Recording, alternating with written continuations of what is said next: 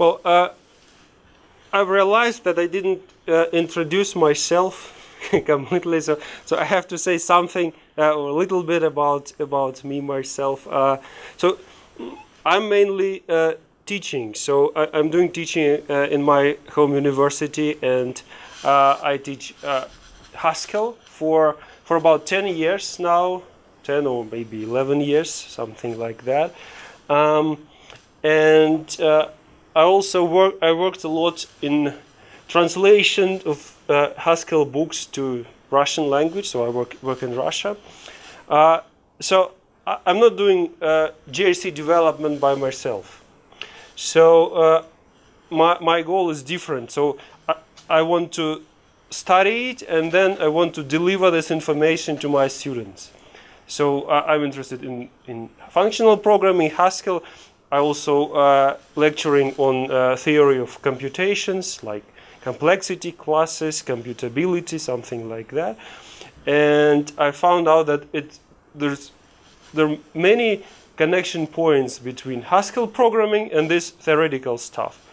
So it's really, sometimes you think that it's the same thing. For example, in my theory of computation classes, I use lambda calculus a lot, so I introduce it and I show how you can compute using lambda calculus or Turing machines or something like that.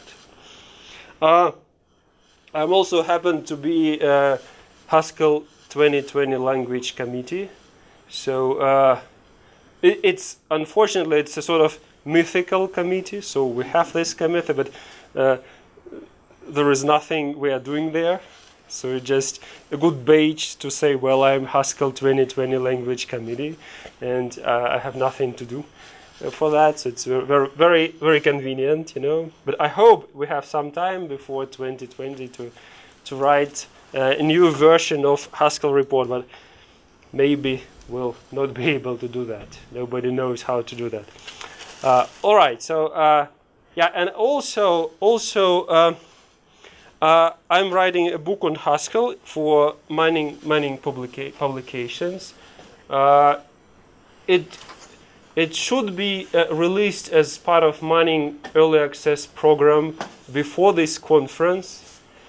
Unfortunately, mining publications, they were slow enough not to release it before the conference, but it should be released like in a week or so. So Haskell in depth, it's the title of this book. It's Haskell language for intermediate and upper intermediate Haskell programmers. So it's not a book for beginners, but yeah, you can check out this book shortly in mining early access program. So they will release only 3 first chapters with other chapters coming during the development process. All right, so that was introduction about me, and now let's go back to this workshop's topic. So we've stopped at this core, but we'll talk about core a lot. But now we have to finish this compilation pipeline. Remember that we've started with parsing Haskell source code, then we've renamed every name there. Then we've type checked it, then desugared and optimized into core, this intermediate language, intermediate representation of Haskell. And then there are several stages. So using this core, we have to prepare to code generation and generate actual code. So at this stage, there is a lot of processing. Like, for example, here you can see, so after this core tidy, you do something with this core in order to be able to evaluate it efficiently. So if you know what is lambda calculus, and we'll see actually what is it later in this workshop, you'll see that there is a simple process of evaluating everything which is in the form of lambda calculus. Unfortunately, it's not very efficient. So if you use regular process for reducing lambda calculus expressions, it is very inefficient, in fact. So you have to do something differently. So that's why we need all these let constructions and everything else. So in this preparation stage, we have to convert this core into some normal form, which is good for generating code. And actually, there's a lot of things is done here. Here you can see that this line is preparation for interface files. They will be used for multi-module project compilation later, because you need some information about module in order to compile another modules in this project. Then you are using here so-called spineless tagless G machine. It's a special machine for evaluating lambda calculus expressions efficiently. I'm not going to talk much about these stages, but they are very interesting, actually. They have nothing in common with type theory, because everything is effectively untyped at this stage. Or technically, we have some types, but they are more close to hardware architecture and something like that. So no more fancy types at this level. So this is one of the last stages, and I will just show one fragment.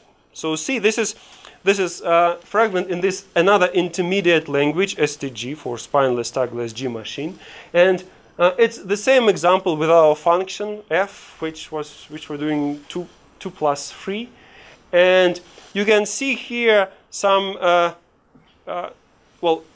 These things should remind you of something. For example, so here you can see number 3. That's 3 in 2 plus 3. So here you can see number 2. That's 2 in 2 plus 3. So you see it's a little bit low-level code. But still you have some type information here, like this one. And here you can see addition. So actually you can read this 2 plus 3 in this expression.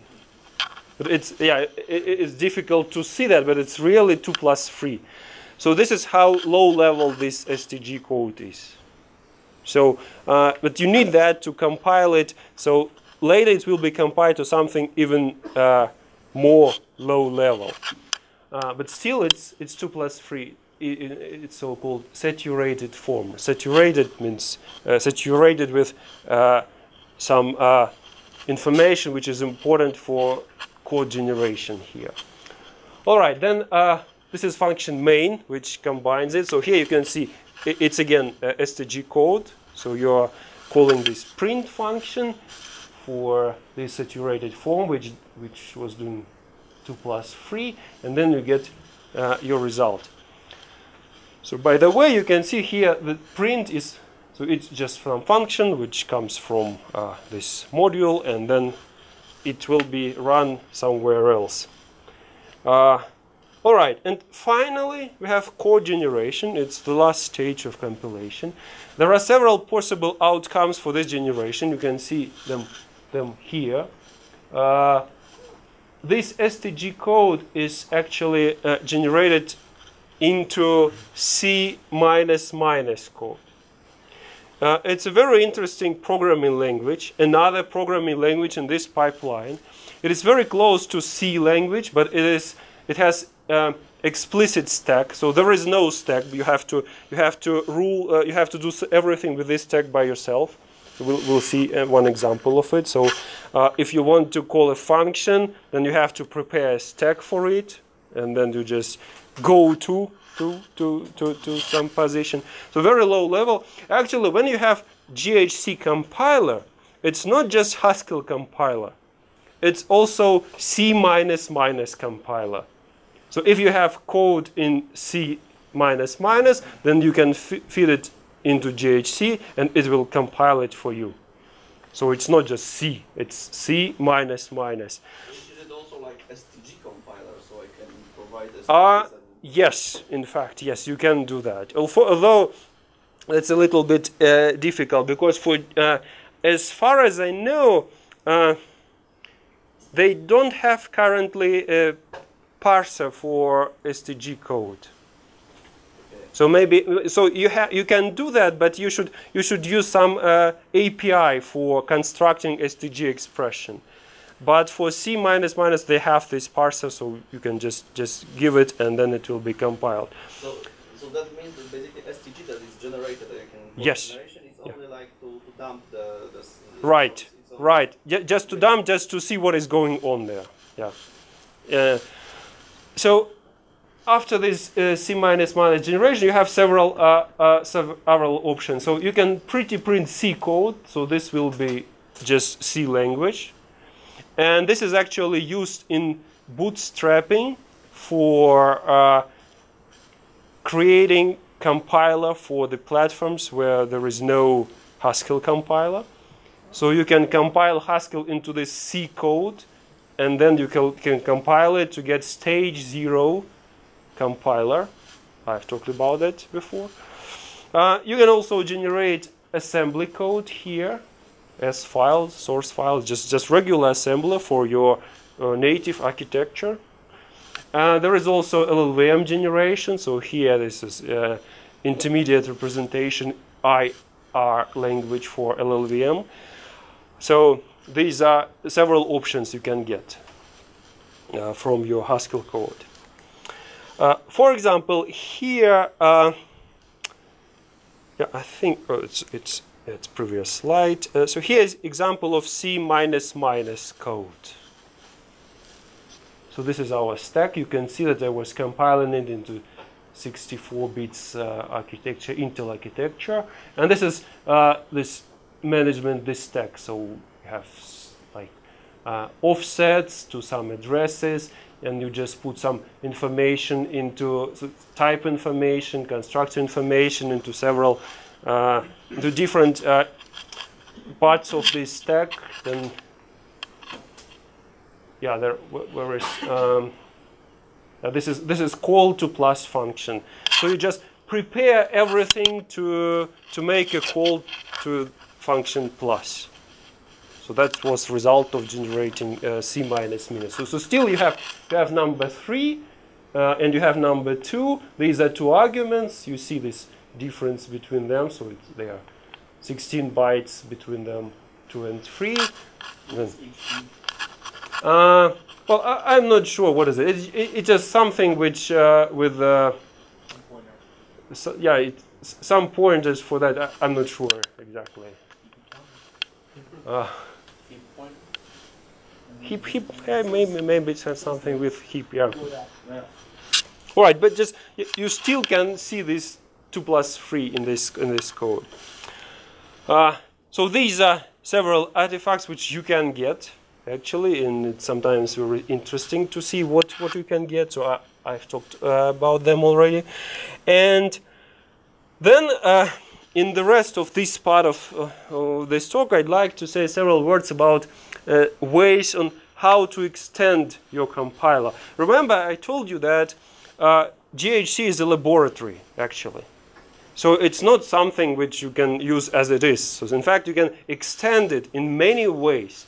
So you can provide one part of a compiler written by yourself, and then you can use all other parts which are already ready for you. Okay, so there are 3 main ways to do that. So you can use user-defined rewriting rules. I will say something about that shortly. You can write compiler plugins, and this feature was extended in a very good way I think a year ago. And then you can also use GHC as a library, not as a compiler as usual, but as a library, and you can call different stages of compilation. You can type check something and then analyze the result of this type checking on your own. So as for rewriting rules, so this is just one example of a writing rule. You just say that with these types, you can replace expressions like that with expressions like that. You see, it's like an example of optimization, actually. I'm not going to talk about it, so just imagine that there is a paper where someone proved somehow that these expressions are the same. And if they proved it outside the compiler, then you can add this rewriting rule, and then every fold with these expressions, every form like this, will be rewritten using this rule. So this rule is applied at the stage of optimizations. So one of that iteration there will be exactly this rewriting rule. Just one example. So there are many others that you can use. In fact, this rule is already, GHC can already do that. So you don't have to provide this rule by yourself. As for plugins, this is just one step. Yes, right. Will GHC warn me about rules that are redundant? I don't think so. I don't think so. So it will. You can, in fact, you can even provide it with the wrong rule.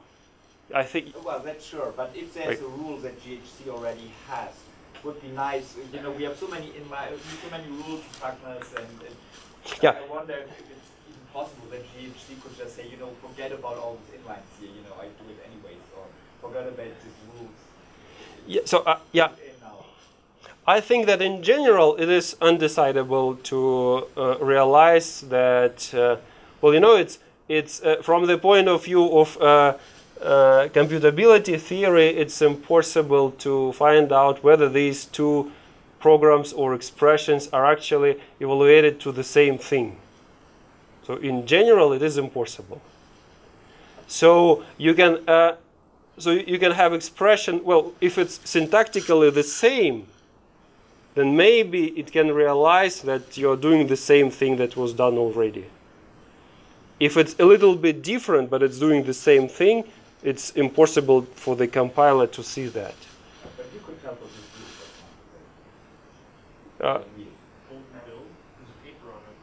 this. Right, there is a paper. I don't know, maybe it's possible.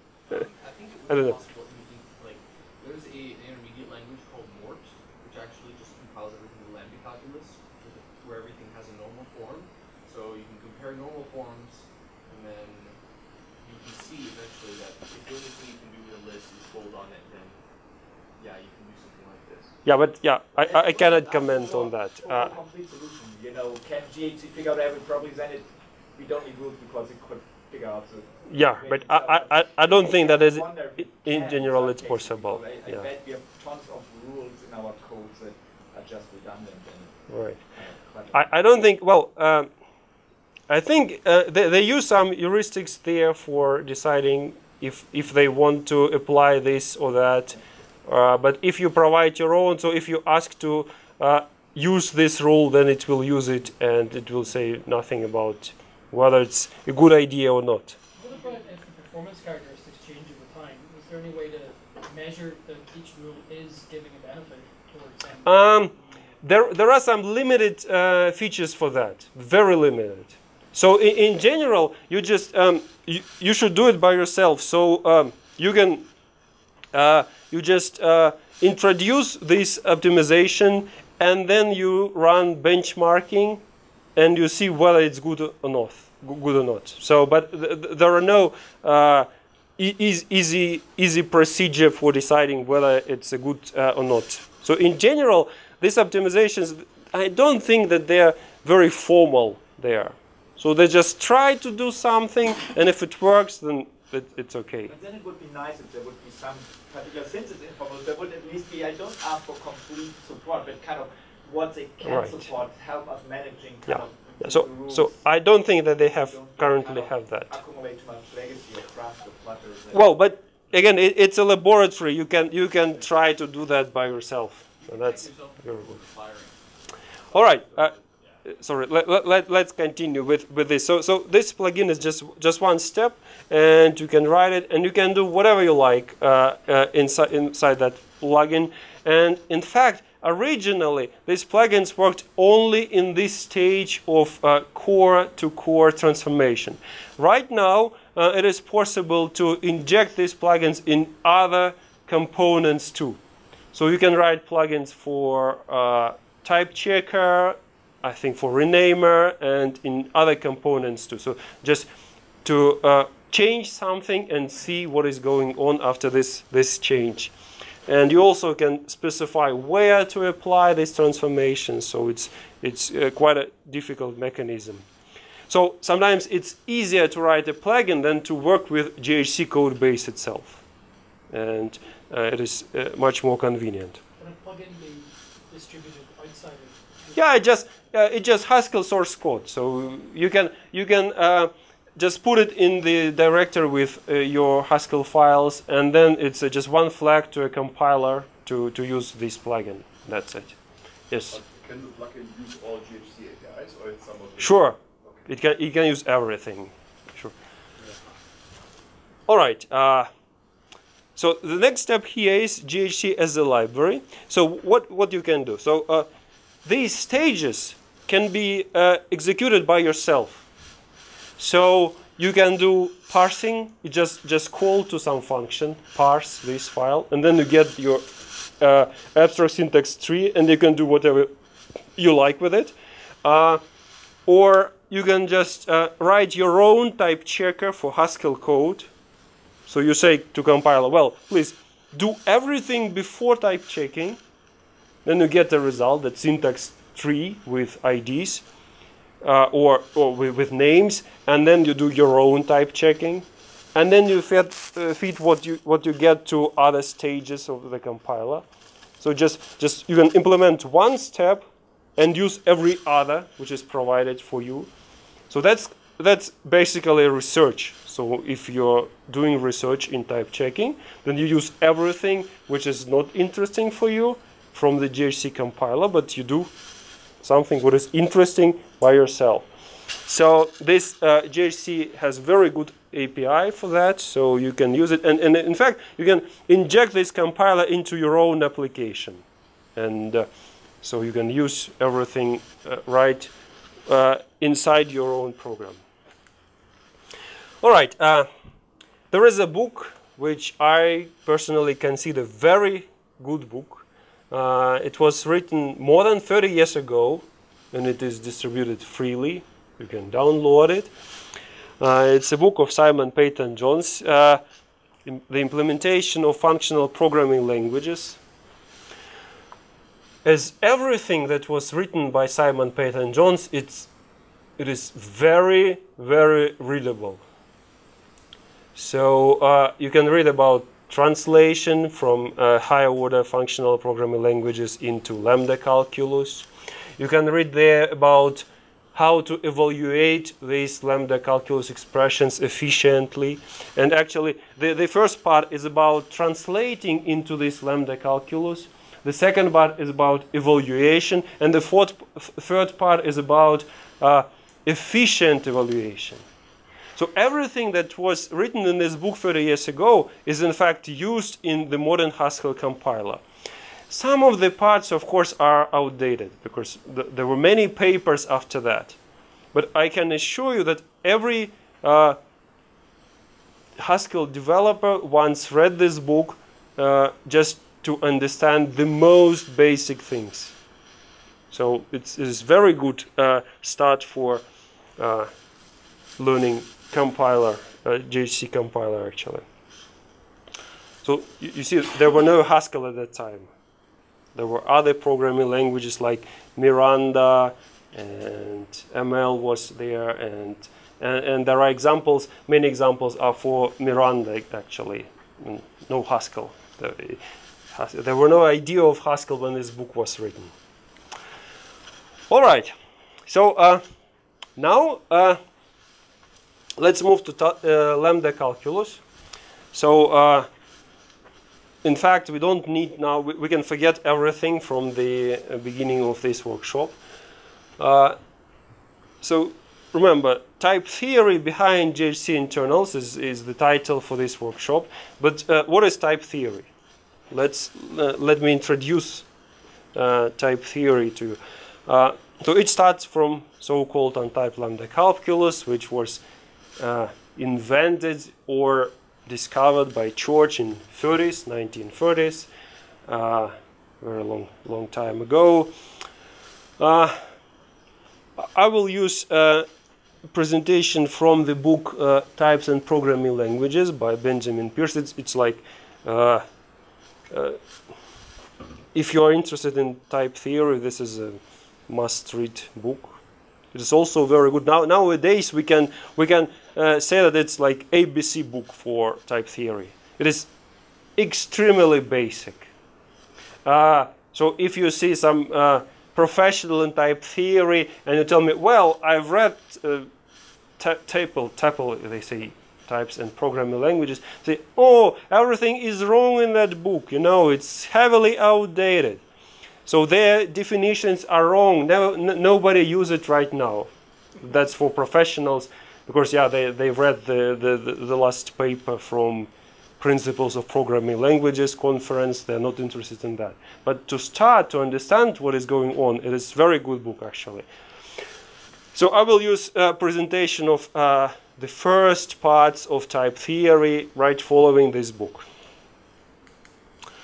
All right, what is lambda calculus? In fact, the simplest presentation is as follows. So we have syntax at first. So lambda calculus is some syntactical construction, and what we have there, we have terms and values. So there are three kinds of terms. We have variables, we have abstractions, it's lambda abstractions, or we have no other abstractions here, so every lambda abstraction is just abstraction. And we also have application. And as usually with the definitions like that, if you have t here, then you can put everything like this or this in every position of this t. Very traditional. It's actually goes back to Becker-Snauer form. Very old stuff. So lambda calculus technically is this one. So you can say a definition of lambda terms like the follows. So what is a set of lambda terms? Well, you say, well, every variable is a lambda term. So if you have some variable and some lambda term, then lambda x dot t is a lambda term. If you have two lambda terms, then this application will be a lambda term to its usual inductive definition, but it's much easier to understand them when we look at this notation. And also we have values here. Values is something which cannot be evaluated further. This is a value. Because when we have a lambda calculus, when we have these terms, our main idea is how to evaluate these terms. So we're talking about computation here. It's a simplest model of computation, actually. It was invented like model of computation, how to do things in a simple way. So this is lambda calculus. And to evaluate it, you need some rules. So if you look at the papers or books in type theory, you see these, well, they say fractions. So if you see something like that, when they look like fractions, so in fact they are rules. And here we define how to evaluate lambda terms. And it is very instructive to follow, at least from the very beginning, to follow these rules in order to understand what do they mean. So there is very simple, all of them, they have many simple meanings, and it is very useful to understand that. For example, let's look at the first rule here. So you know that T1 can be evaluated to T1 prime. So everything which is in the upper part of this fraction is what you have already. So you know how to evaluate from T1 to T1 prime. Then you can evaluate these two applications. So this application can be evaluated to this one. So if you have an application and you have a function in the left part of this application, then in order to evaluate application, you have to evaluate function first. So you start with evaluating left part of the application. So this is basically an algorithm for evaluation.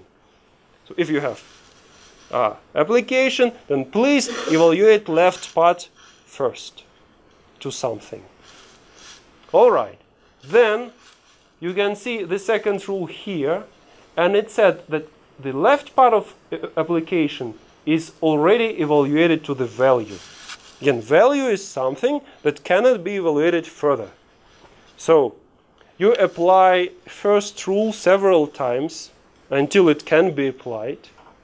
Then you have values in the left part of the application.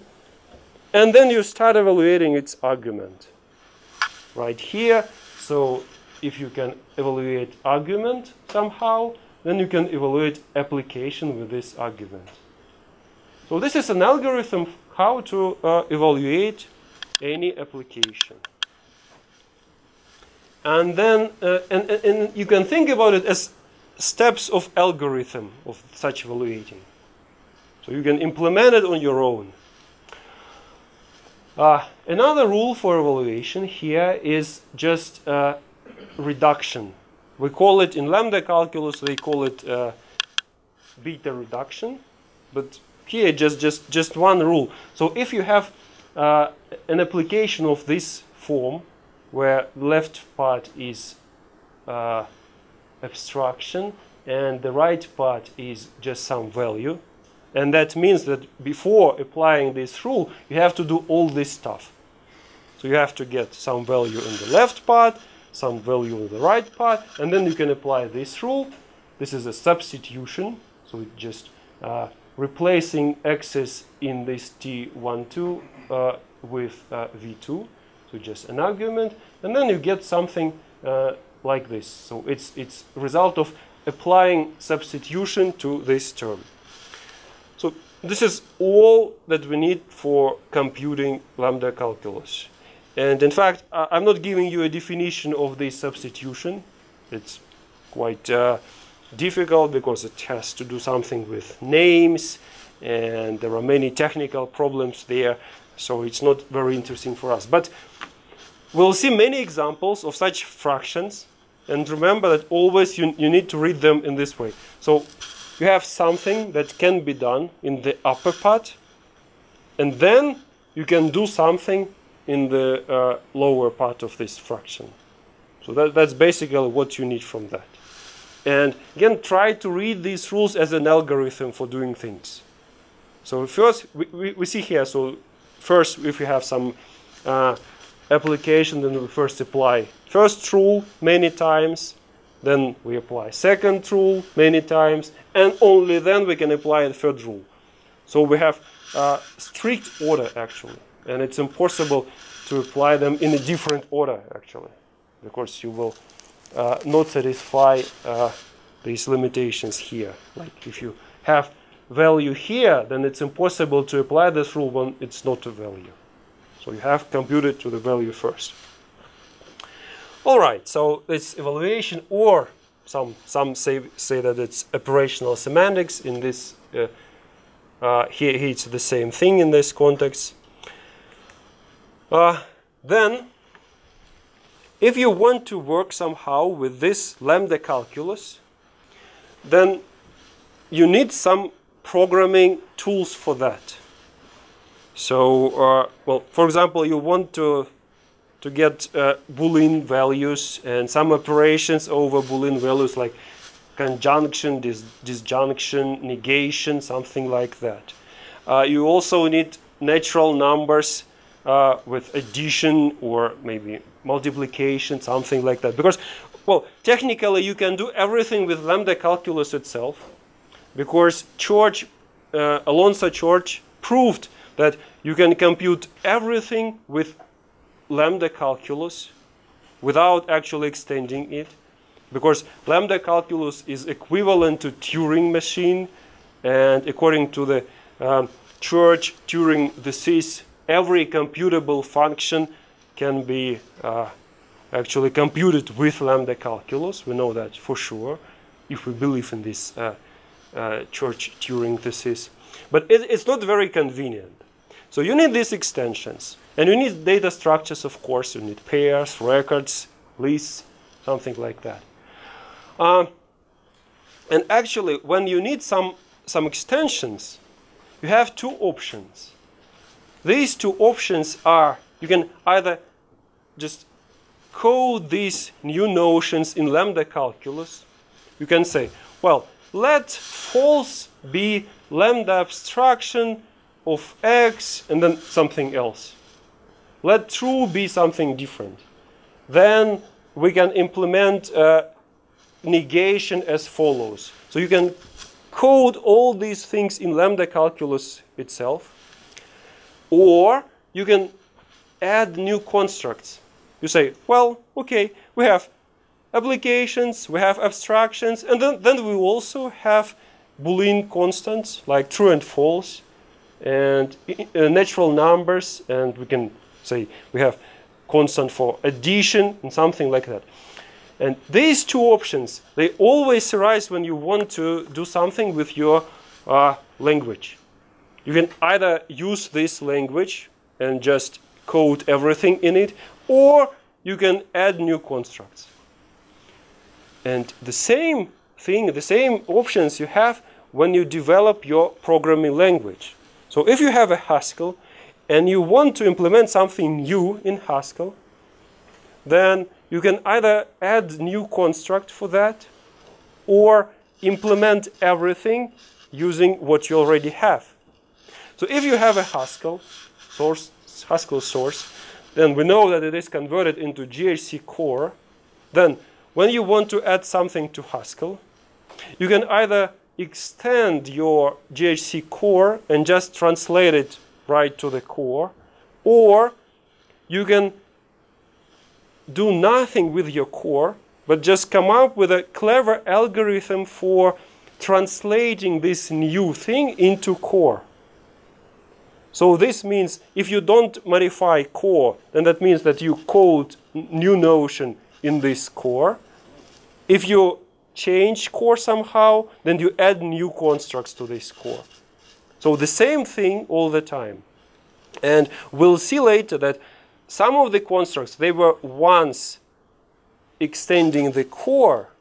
For example, generalized abstract data types, when they were implemented first time in Haskell, it was just extension to GHC Core. But then they decided to remove it from core. And nowadays in core we have nothing like generalized abstract data types, because it is possible to encode it somehow in the core. So the same options all the time. All right, so in the repo which I was talking about in the very beginning, you have, well, it's not actually exercises. So if you've cloned this repo, there is an implementation of untyped lambda calculus there. And in this file, there are many expressions in untyped lambda calculus. It is actually extended. This code, this implementation for untyped lambda calculus comes from Types and Programming Language book. In that book, all the implementations were done in ML, some dialect of ML, maybe OCaml. I think it's OCaml. But then I've just taken another re-implementation in Haskell. So there are all the credentials in the source code. I just borrowed it. So in this file, there are several extensions. You can just run this code to see how they are translated, or you can add new expressions there. It's just programming in lambda calculus, untyped lambda calculus, a little bit extended with several constructs. Like they have Boolean numbers there, they have records there, they have even floating point numbers there. So you can see how things are going on. And you can also see how this is implemented. So it's basic step for untyped lambda calculus. I will not spend more time on that. So if I think it's better to have this, to experiment with them, well, during breaks or later. So yeah. But just nothing, well, I did not prepare just exercises. So just follow these examples in this file. You can try on your own, and that's it. All right. The next step for us is going to simply type lambda calculus. So we need types, and we're talking about type theory in the end here. So we need to extend this lambda calculus with types. This was done also by Alonso George a little bit later. It's the beginning of 1940s. So STLC is the usual name for that. And this lambda with arrow is the same thing in Greek. So what should we add? We should add types for that. So let's see how we can do that. So in the book Types and Programming Languages, they use this very useful thing. If they extend something, they just show it with pictures like that with gray background. So gray background means we're extending what we have before. So we had variables and we do nothing with variables. We had lambda abstractions as before, but we just add type information for every variable inside lambda abstraction. So that's very, very small extension here. Only this one. So we extend only abstractions. Then we also have values and abstractions and values, and that means that we have to add this 2 here. Then types. Types will be only one type constructor, type for functions here. And then we should add so-called context. It's just information about names. So if you have some term, then there are many variables, can be many variables there.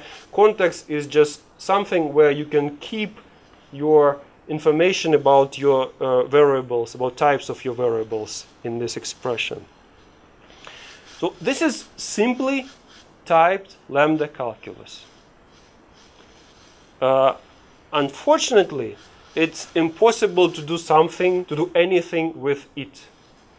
One problem with this simply typed lambda calculus is with these types. Can you construct just one type from it? Single type? T to T. What is T? T to T. It's yeah. In order to make a type, you have to provide this T. Yeah, but you have no T. Yeah.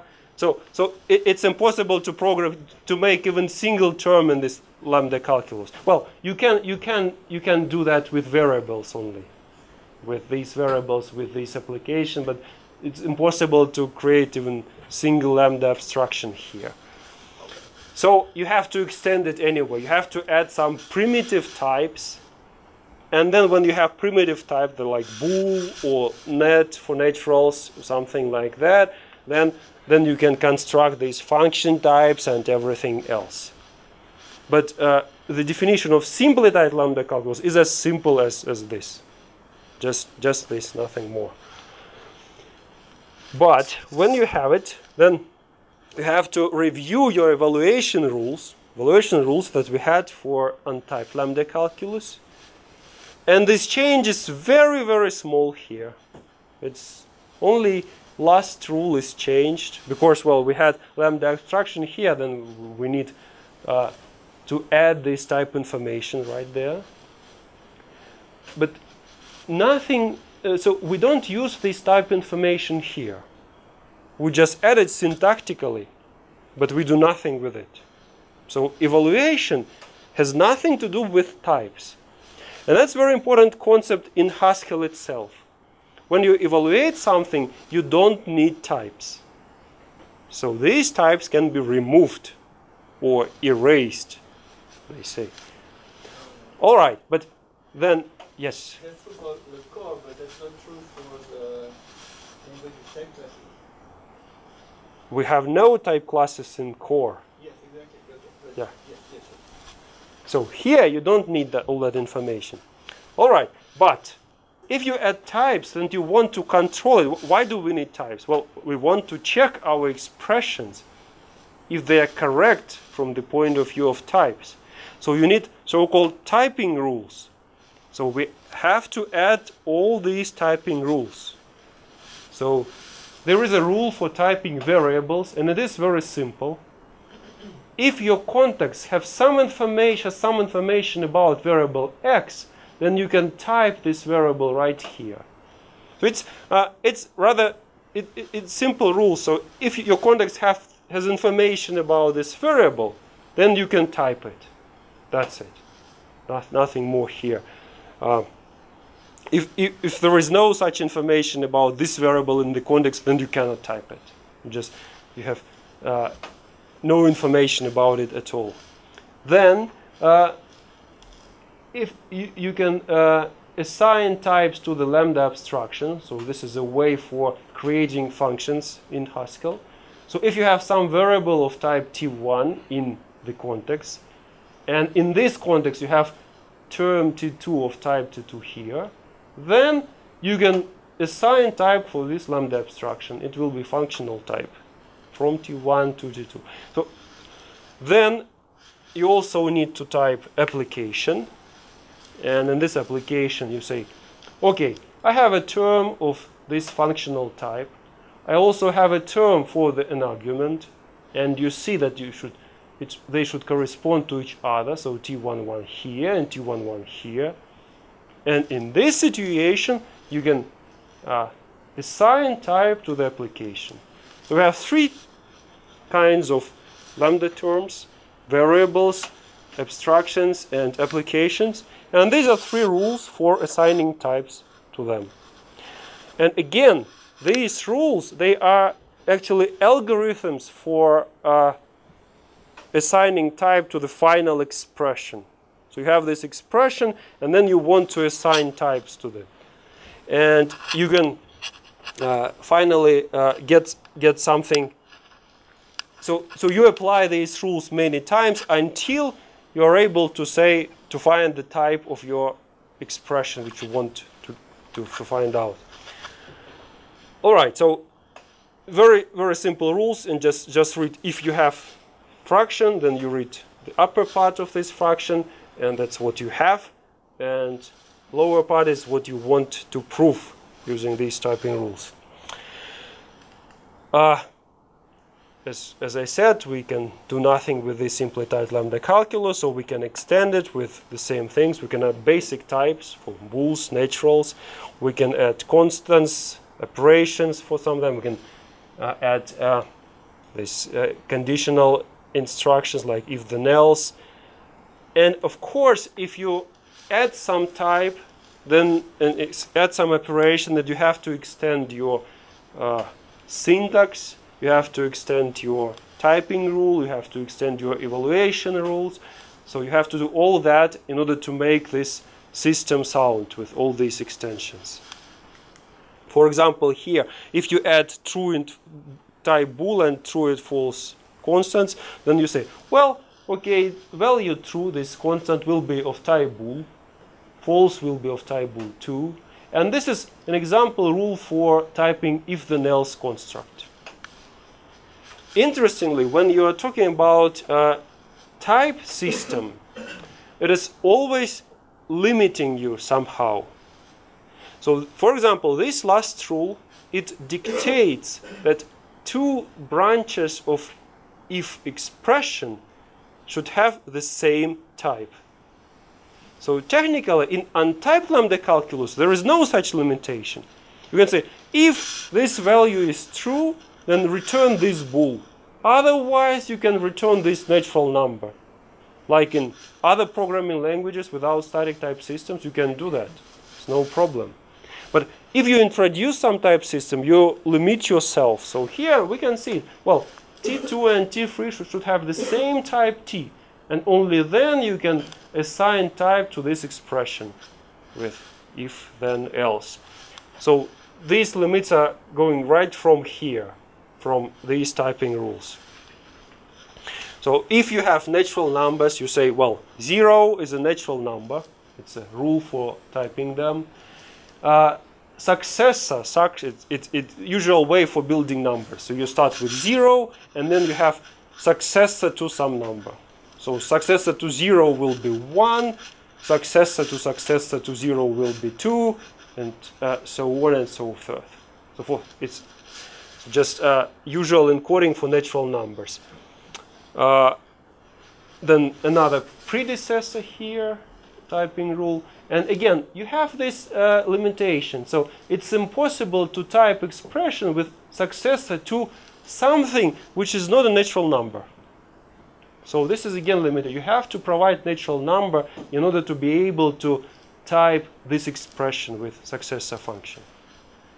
So everything is written right here. And is there another function which connects natural numbers with bools, for example? Again, you can call this function only for natural numbers, and the result will be bool value. So everything is fixed in this type system. This is just an example of inference tree, and just an attempt to assign type to this value. So so this is just difficult expression here, but we are able to find out that it should be bool result. Yes. This is a side note. This is sort of like the opposite way that you would normally. Sorry? This is like the opposite direction that you would normally think about. Like.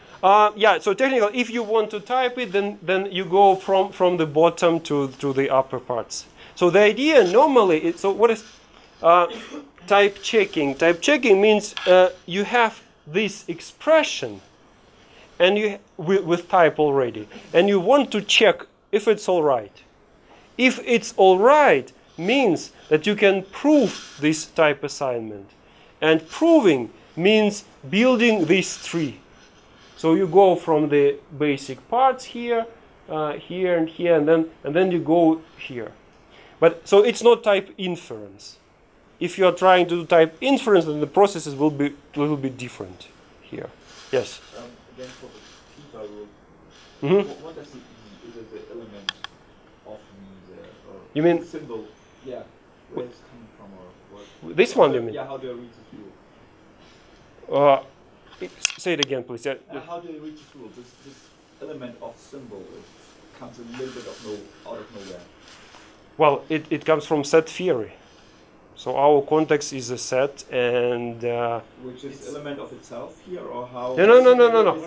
No. Just think about. So this is a context, x dot bool, but context is actually a set of these pairs. Variable and let's go back. Where is the definition of context? Here is context. It's either empty set or set with added pair.